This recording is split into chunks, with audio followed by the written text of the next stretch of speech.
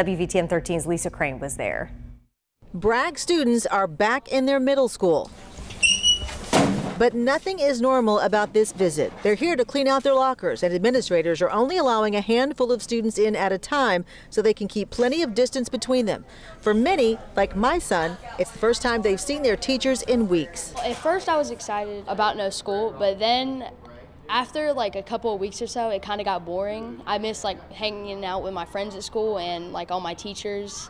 I had some really good teachers this year. You get to actually talk to them and not just, wave at them down the hall. I missed them. Normally, the students would receive their citizenship, scholastic, and character awards at the end of the year at a big assembly with all the students and teachers present. But because of COVID-19, they're receiving them curbside this year. That made no difference to 8th grader Katie Myrick, who received the school's highest honor, the Carol Yarbrough Student of Good Character Award. It's really an honor no matter where I get it. It really means a lot to me that my teachers thought highly of me.